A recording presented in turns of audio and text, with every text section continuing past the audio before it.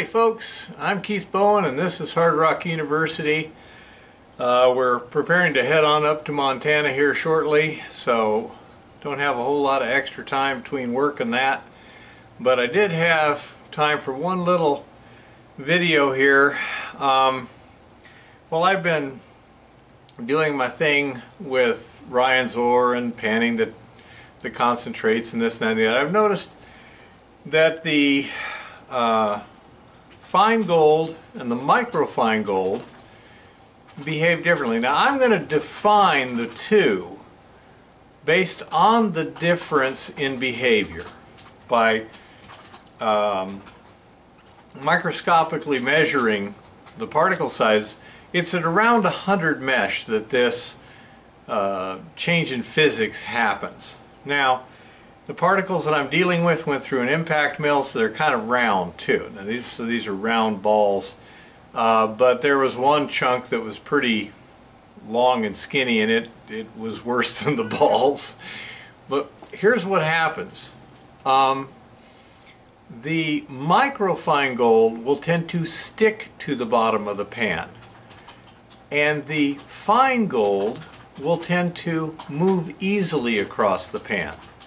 And this can cause some problems, like when you're doing the tapping technique for me with the microfine gold, you might actually miss the coarser gold. It can just go right to the bottom of the pan and disappear on you, hide it underneath the light material. So anything over 100 mesh, you're not going to necessarily see using the microfine panning technique that I use. So be aware of that. You can do a standard reveal, then reconcentrate and do a tap to make sure you don't miss anything. One piece of 100 mesh material has a lot more mass than quite a few pieces of 500 mesh material.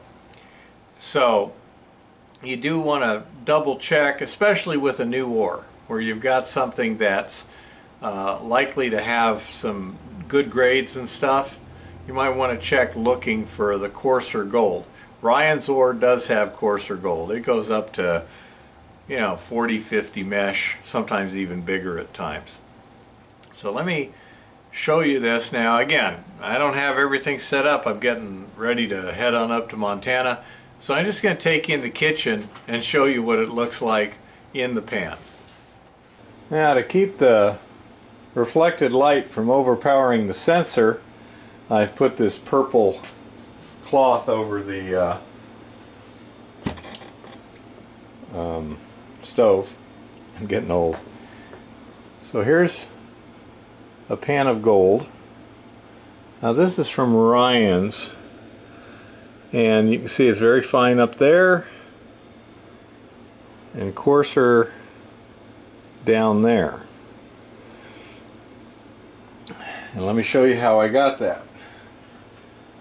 Now there's a couple techniques that I use at different times depending upon the situation. Now when I'm hand panning ore or whatever, any coarse material on this side will tend to stay there, whereas coarse material on this side will rapidly work its way to the bottom. So in order to get that, what I do is I shake and rotate. And what that does is the coarser material winds up here. Let's see if we can see that or not. I can't tell through the viewfinder, but hopefully you can see on the right side it's coarser. Trust me, that's the way it is. Now I'm going to put enough water in there so I could do my tapping technique.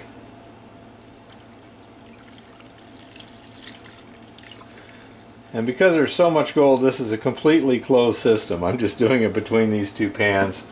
I don't want anything to get away from me.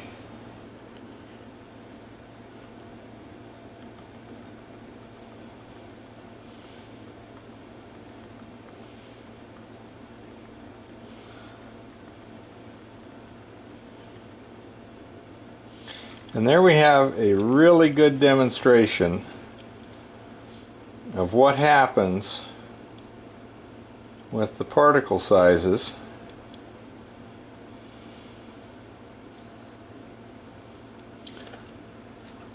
Now you'll notice that didn't take me long at all, but right down here, those are the coarser particles. See how they just zipped right to the bottom of the gold pan? Here is smaller, and here are the smallest particles. This goes down to 1 or 2 thousandths of an inch, but if it was thinner, the layer was thinner, they'd basically all be up here, but there's so much gold that it's tending to slough down a little bit too. The difference in size between what will stick to the bottom up there and what will run down here is right at around 100 mesh with this particular gold. The 100 mesh gold runs down the surface, 100 mesh and coarser, and the 100 mesh minus tends to stick to the surface. You can see how it's sticking right there. And now I'm gonna just wash this. Sorry about the lighting, folks. See how that just stays there and doesn't want to go anywhere?